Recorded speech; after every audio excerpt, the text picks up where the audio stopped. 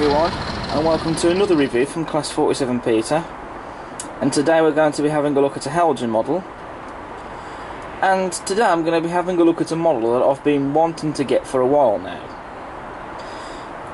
This is a Class 17 Clayton, which is a model, as I've said, it's something I've been after for a while now. But I didn't get one before because I was buying other things.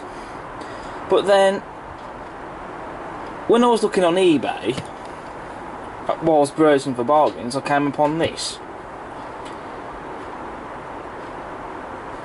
A Class 17 Clayton on eBay, as I buy it now, for £92. Mint condition, only been used as a test run, and that was buy it now for £92.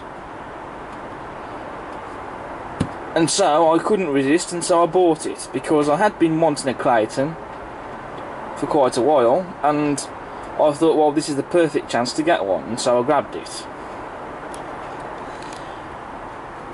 Now, I have seen the preserved Class 17 at the Severn Valley a couple of times, which you can find on my YouTube channel and some of my videos.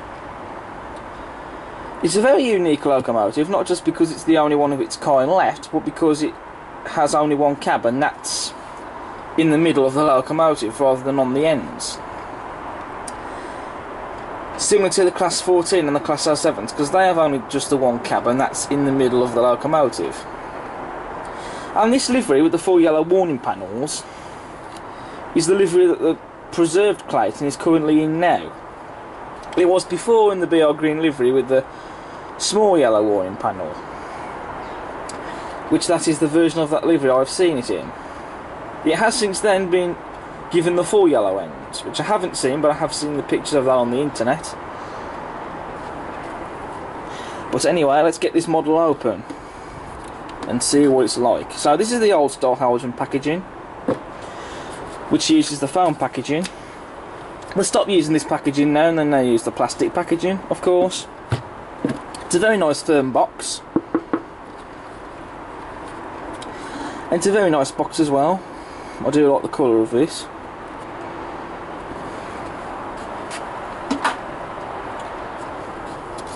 So here we have the instructions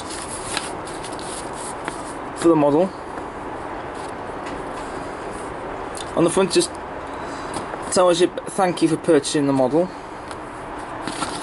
On the back, some brief history of the real Claytons. And inside here, it tells you pretty much how to remove the body, basically.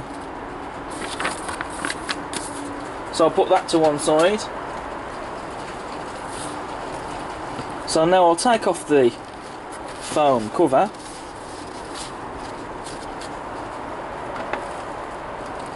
And there's the model. Just look at that.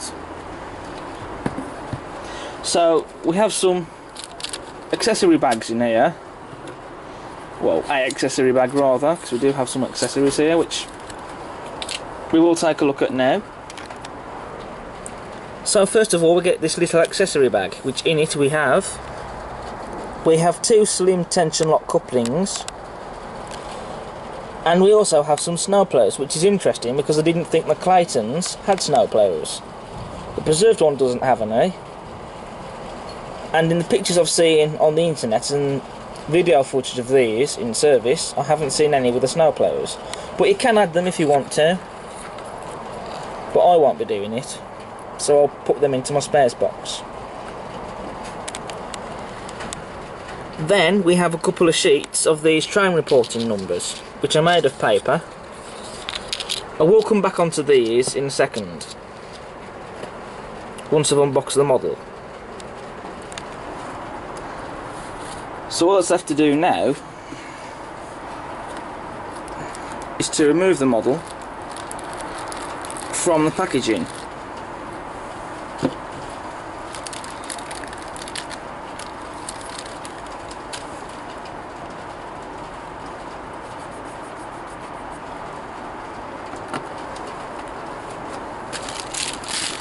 And so I'll put the packaging to one side, and we can now have a look at the model itself.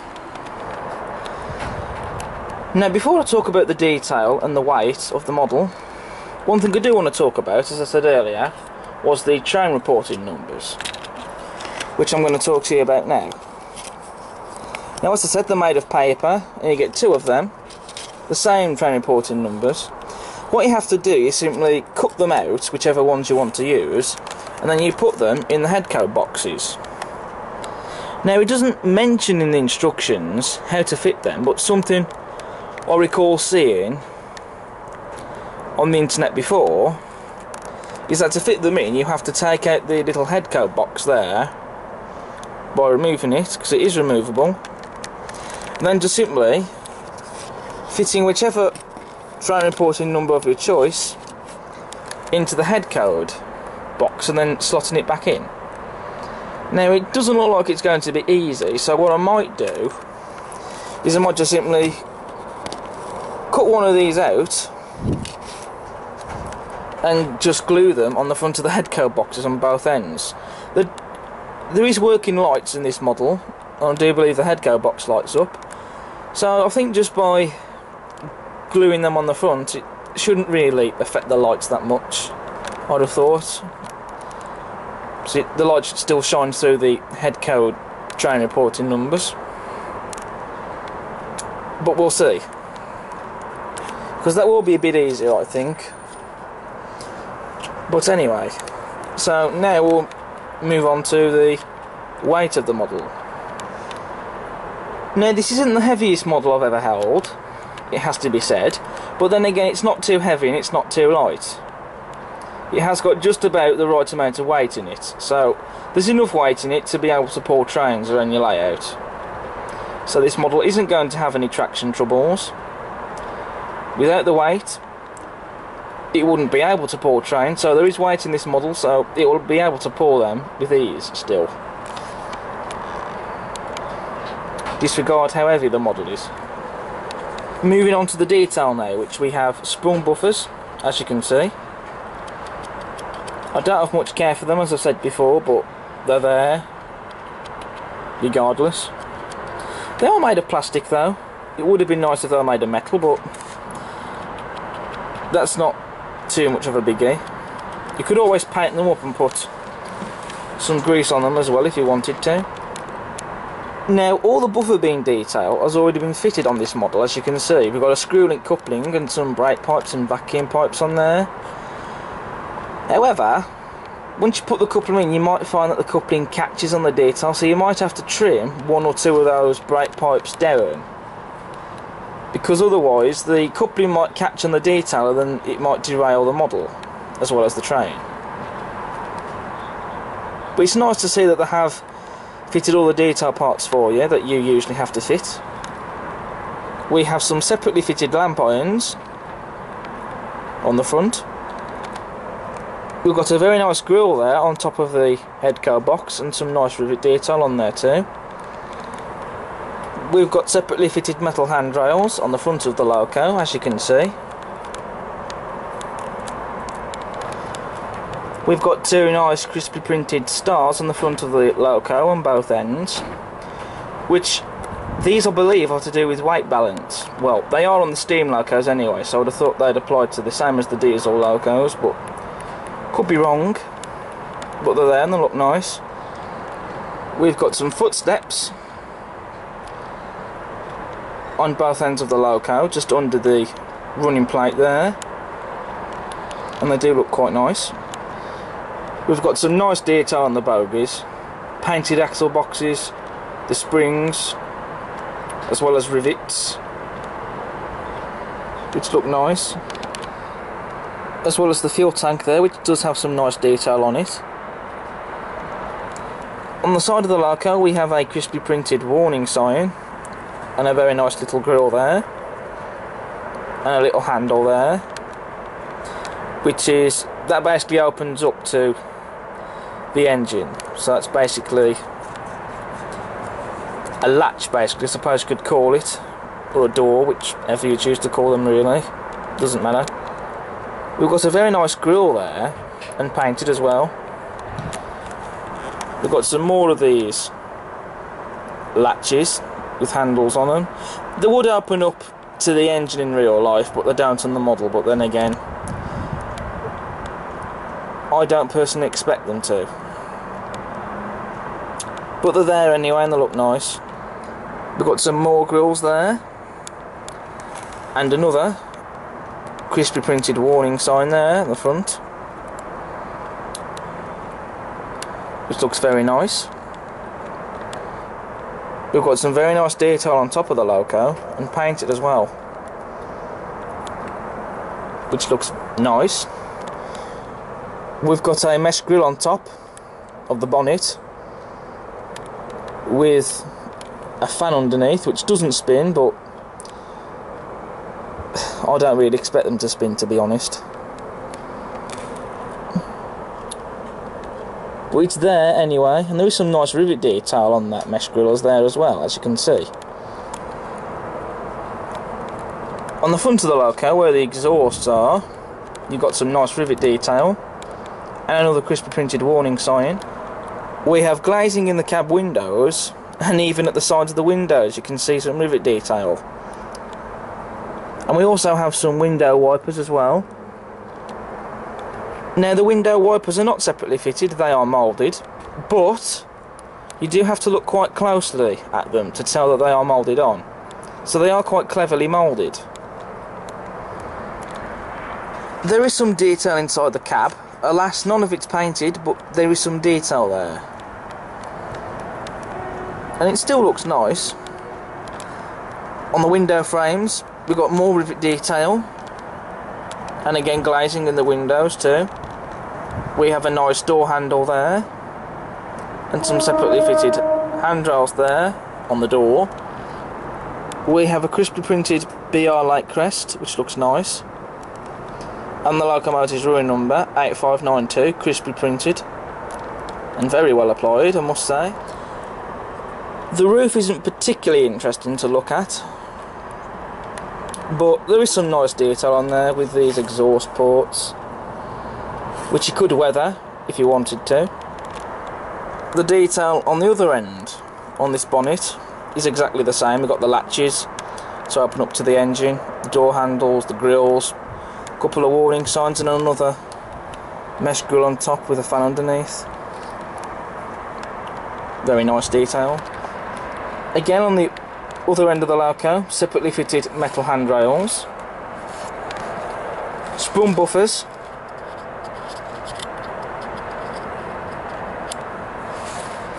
and all the buffer beam detail already fitted. Now, the livery application is spot on. They've got the right shades of green. There are two shades of green. There's a lighter shade on top there by the windows, and the darker shade on the body. Picked out the correct shades of the greens, and very nice and evenly applied, with no errors in the paint or rough edges, etc. And it really is a stunning livery. And on the other side of the loco we have exactly the same detail. Okay, so I've added the train reporting numbers on the model. As you can see, there's one of them, and there's the other. So all I did was, now you have to remove the headco box to put them in.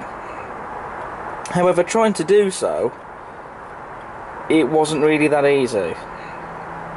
It was a bit of a pain, so I just basically glued them on the front of the headco boxes.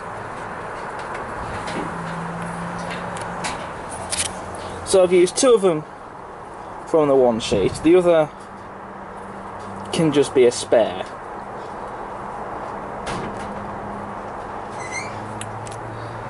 But they look pretty good, I think.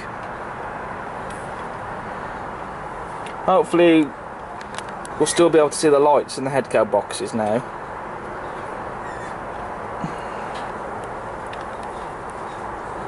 So we can now move on to the running performance. Now we come on to the running performance, and as you can see straight out of the box, she is a smooth runner. However, she did have to have some lubrication because before she was running really slow. So she's currently now undergoing running in. But even if she is only now running in, and she's now running better, there's no motors burning out, no jerky movements or anything of the sort. She's running as smooth as she should, straight out the box, even if she had to have some lubrication.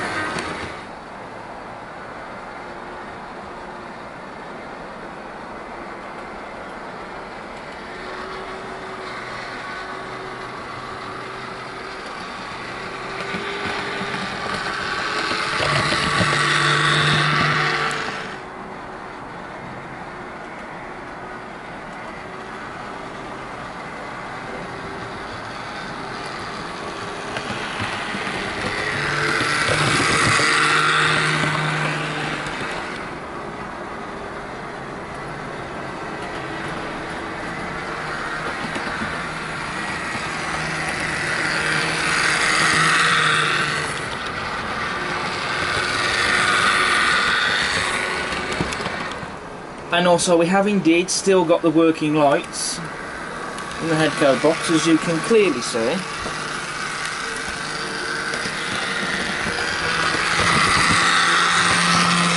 So we haven't lost the lights at all.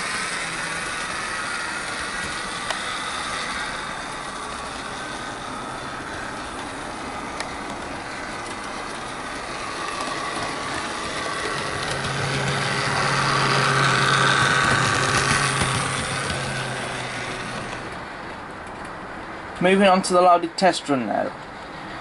And so I've dug out the rack of chocolate and cream couches.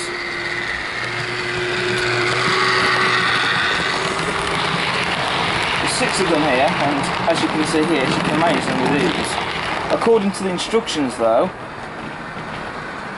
she can manage over 15.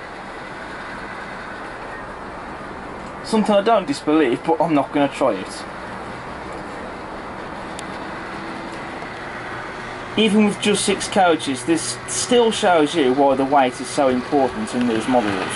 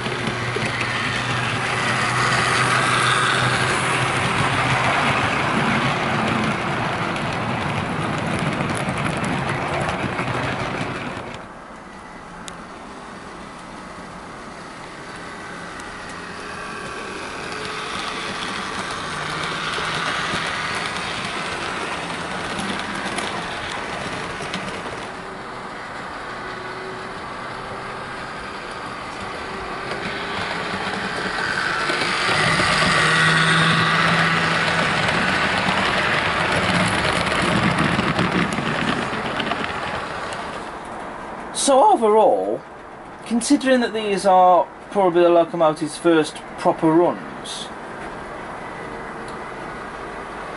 considering she's probably never ran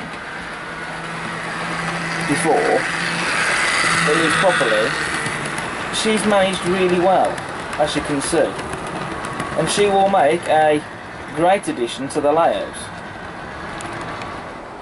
I mean, I know the motor in this model is noisy, but then again, the real locomotives are noisy anyway, so that's not really a problem.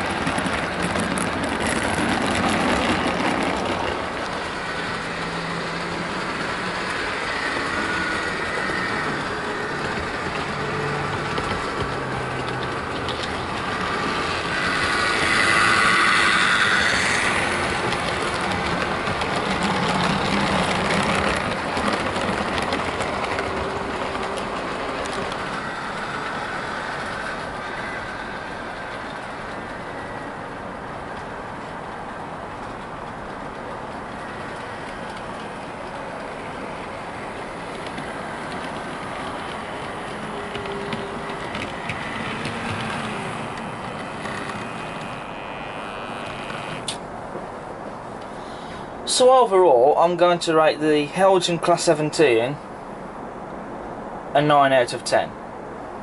This has been Class 47 Peter, reviewing Heljan's Clayton in the BR green livery with the 4 yellow warning panels. And I shall see you again soon for the next review. But until then, subscribe to the channel if you haven't already. Check out my other content. And I'll see you again soon. But for now, goodbye, and hope you've enjoyed this video, and take care.